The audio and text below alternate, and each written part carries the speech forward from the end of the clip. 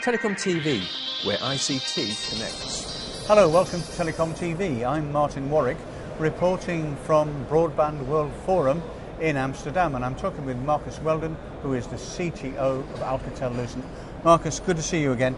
We spoke a little earlier today, and I was very amused and intrigued to see the bereft look on your face when someone took away your iPad. What was all that about?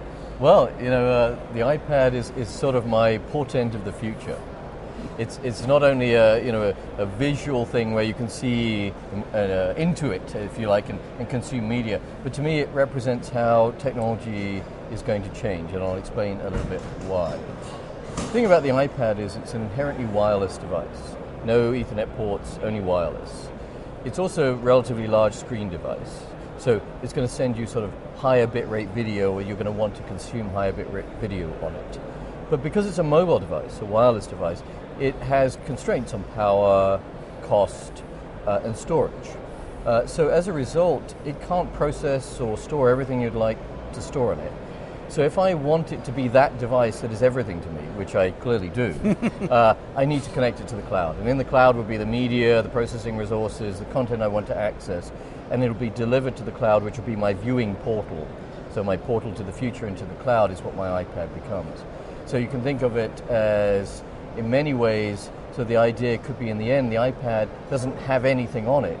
You can just repurpose it and re-image it based on the cloud. So I can take anyone's iPad and make it my own, and you've got this sort of ubiquitous nirvana that comes with that. But the other thing about the iPad is it combines home behavior and enterprise behavior, because everyone so fell in love with their iPad at home, doing all those things you can do on a wireline network. You took it to work and said, I want to use it there because it's this great device which I can use productively. So it starts blending enterprise and home. And then, of course, on the go is in between those. And again, you take it to Starbucks, you take it on the train. So it's this device that really converges the user expectation around wireless, because it's a wireless-only device, and the capacity it needs to connect to the cloud and deliver media and content is much higher because it's that large form factor screen. So it's really a transformational device for networking and for the user experience in general. Well, I must say, you did look aghast when it was taken away from you. Horrified. As I said, I would rather give up a child than my iPad. Marcus, let's move on. A lot of the emphasis here at Broadband World Forum is on, of course, the cloud, SDN and NVF. I want to ask you a couple of questions about that.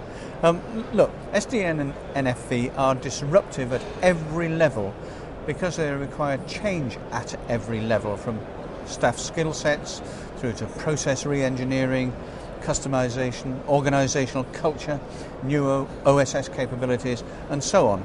How on earth are service providers and network operators going to cope with it? It's a tremendous challenge. You're quite right, is that the operational transformation is probably the most difficult part, because technologically there are systems, cloud orchestration systems. SDN has been around a little bit in the data center, and in fact the way we do SDN and Alcatel-Lucent is very telco networking, like IP MPLS enabled, BGP enabled, so it feels very comfortable technologically to a service provider. However, the big change is the operational change. You have to take your IT group, who typically was in the CIO organization, who managed things running on virtual machines, and blend them with the network group who used to manage the network, because those two things are no longer separate. The network is now running in the cloud. And so you have to take two teams with different skill sets, different mentalities, different design principles, and merge them into a holistic whole to operate this new network. And that's probably the largest challenge an operator is going to have, not the technology, probably not the growth opportunity that comes with that technology. I think they'll find, new business models that go with these technologies, which is great. Yep. But it's actually the organizational transformation they have to undergo that will be one of the rate-limiting steps in deploying these technologies. I mentioned OSS and you didn't respond directly to that. Let me put it again to you. Look, OSS is a mess, is it not? It's just this mishmash spaghetti mess, okay? And what effect is SDN and NFV going to have on that? Well, it is going to transform it. You're absolutely right. I didn't answer it because it's too difficult a question for me. but actually, no, you're quite right. In fact, there's work in the ETSI working group, NFV ETSI working group, on the next gen OSS, where they're going to define it sort of as a cloud OS. but it has to tie to the legacy system. So the way I think about it personally is, you can imagine managing the virtual machines and the storage and the networking inside the data center in the new OS, because essentially that's the job of the new OS. But its other job is to connect to the old OS, which managed the wide area network.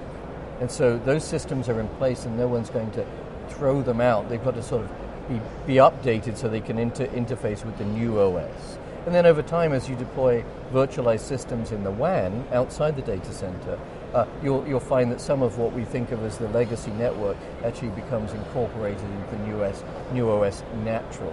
So there'll be this phase where initially the cloud OS manages just stuff inside the data center and connects to legacy outside. But then gradually, as legacy migrates to virtualized new high-capacity systems with OpenFlow interfaces, the two will become more seamlessly connected as part of a new cloud OS. So that's how the mess gets fixed. It's going to take probably 10 years to fix it. But in that mess is the answer to seamless onboarding, rapid service development, simple management, lower operational cost. And so in that mess is the answer. Now I will point out that telco operators aren't the only ones with the mess. I happen to know a number of the web-scale companies have hundreds of OSs themselves because they've developed these as skunkworks projects, etc., which weren't required to leverage the prior OS. So they developed their own OSs to manage, say, the data center interconnect network or their data center network, and multiple of those. So the problem is actually a little more universal than just service providers. We need to find one unified OS across the different types of service provider which can interface and create a holistic service experience. Which leads me, Marcus, nicely onto my next question, which is about standards. Where are we in the evolution of SDN and NFV standards? You mentioned ETSI just now. There's the ISG, of course. Where are they? Well, the ETSI ISG actually, of course, is trying to point to other standards. What it's really doing is pointing to sort of best practices and existing standards. Mm-hmm. So they have a schedule of working through to define the reference architecture and point to other standards, but the standards per se are going to be someone else's, OpenFlow, OVSDB, etc., etc. Yep. So I think in those other fora, as you know, OpenStack is constantly adding capability. So it's really a case of, initially it was about just compute and storage, and they added networking capabilities, and there'll be security capabilities, etc. So I think it's a case of there will be no data which standards are done, but you will take a release of a standard, which is a little bit different. I guess 3GPP does some of this, right? But the releases are every 18 months, which makes it feel like there's an end date and then a new start date and a new end date. But I think with the web world, the standards are evolving much more rapidly than that. So you'll take releases that are evolving every few months instead. And that process will be continuous. And then it's a case of you integrate that release, you release that as part of a cloud-bound system that we sell, you make your networking equipment that supports that release, and then you refresh that every few months. So I think it's going to be a faster, maybe the way to say it is a faster standardization cycle, because it's a little bit more do what works, deploy what works, as opposed to consensus-based standards.